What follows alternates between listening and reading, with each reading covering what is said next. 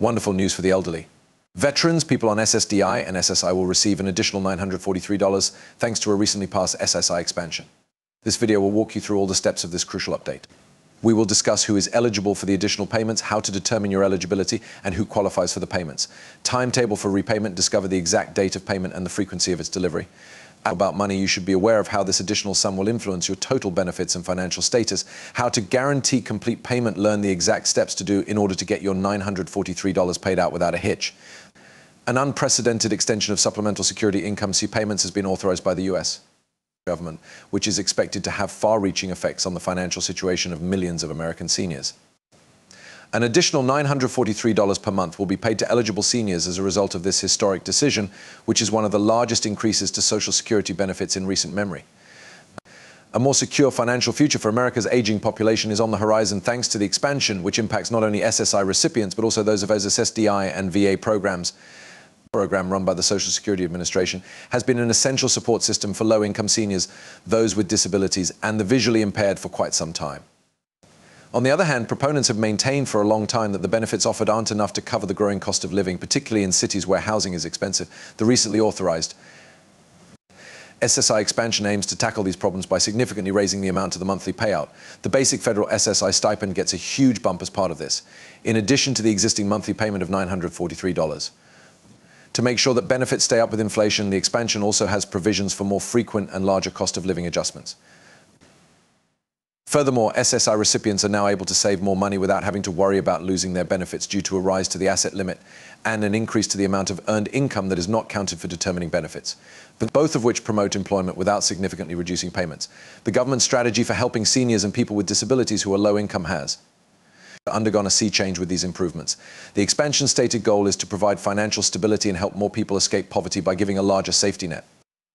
Although there will be many positive outcomes from the SSI expansion, it is essential to know who is eligible to receive the higher payments. There have been some tweaks to the basic qualifying requirements, but overall they are quite comparable to the old SSI rules. Eligibility requirements include being 65 or older, blind or handicapped. To account for the higher payments, the income restrictions have been revised. However, a low income is still required to qualify. Even though there is now a higher cap, recipients must still have very little money to qualify. All applicants must be citizens or lawful permanent residents of the United States or the Northern Mariana Islands or be qualified aliens. Keep in mind that the expansion will also have an impact on people who get SSDI and specific VA benefits. Similar increases to these beneficiaries' monthly payments may be possible, while the precise amounts may differ from program to program and from person to person. Changes to SSDI include longer qualifying periods, higher monthly payouts, and revised significant gainful activity limits.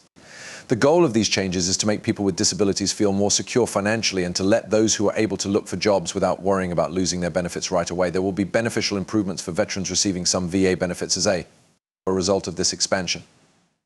Among these benefits are possible increases to pensions and disability payments, as well as increases to indemnity and dependency compensation for the dependent children and spouses of veterans who died while serving or as a result of a service-connected illness or accident.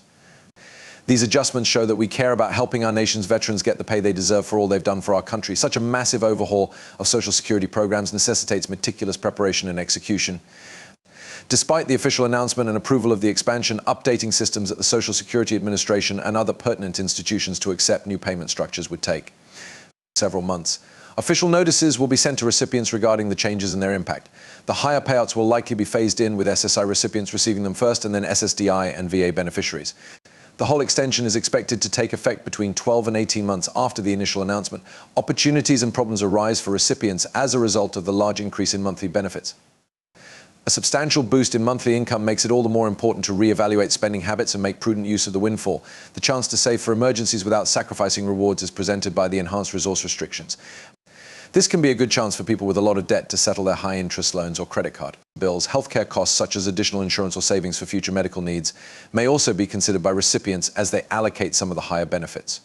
Possible uses for the extra cash include saving for potential medical expenses in the future or researching long-term care insurance policies. Many beneficiaries may want to revisit or establish an estate plan in light of the enhanced benefits and perhaps savings. One must be aware of the potential effects of the SSI increase on eligibility for other forms of assistance. The enhanced SSI payments should not impact Medicaid eligibility in many states. Nonetheless, it is recommended checking with local Medicaid offices to be sure. Recipients should contact their neighborhood SNAP office to learn more about how their benefits can change as a result of the rise in income. The qualifying requirements for programs like Section 8 housing vouchers and LIHEAP, which provides energy assistance to low-income households, may have to be revised in light of the new income thresholds.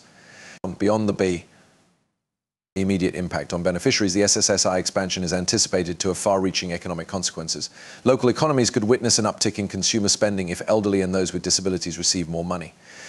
With their benefits increased by such a large amount, many people will be able to escape poverty, which might lead to a general decrease in the poverty rate, particularly among the elderly and the crippled.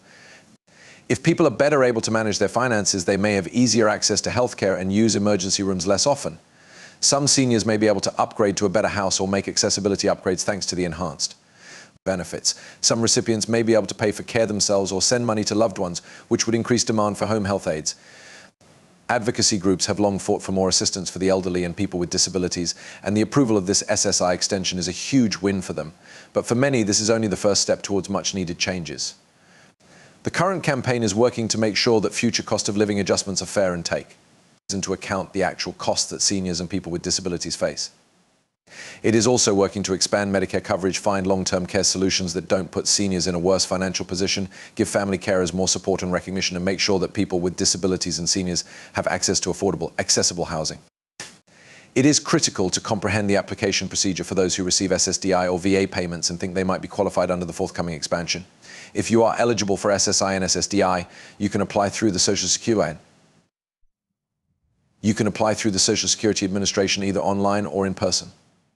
It is common practice to request documentation such as a driver's license, birth certificate, Social Security number, evidence of residency or citizenship, bank statements, and medical records in order to file a disability claim. Through regular mail or by visiting their nearest VA office. Discharge paperwork, service treatment records, and proof of present health issues are all examples of documents that may be needed. A social worker, veteran service officer, or disability attorney can be a great asset to candidates who are seeking assistance with the lengthy and complicated application procedure. There will be questions and misunderstandings, as there always are with major policy shifts. Keep in mind that while the SSI expansion shouldn't have any detrimental effect on most other benefits, it's still vital to verify with the program administrators of each specific program. Benefits will continue to grow on a monthly basis, not just in one lump sum, although the raise should be immediately distributed to current beneficiaries. It is always a good idea to stay updated through proper means. It is recommended to get advice from a tax expert on specific cases, but generally speaking, most recipients of SSI and SSDI benefits are not required to pay taxes on these payments. While 65 is still the minimum age to apply for Supplemental Security Income SSI, a person's handicap may allow them to qualify even if they are younger than 65. There is a growing emphasis on using technology to make SSI more accessible and easier to use for recipients as the expansion is implemented. Improving online account management, creating mobile apps that are easy to use, automating income reporting, making sure all digital platforms are accessible, and starting digital literacy programs to help seniors and people with disabilities feel more at ease using digital tools for benefits management are all part of this. There will be a greater demand for community support and resources due to the SSI expansion. Financial literacy programs, peer support groups, improved community transportation, and more meal delivery and communal dining alternatives are all ways that communities may have a big impact. The extension of SSI can have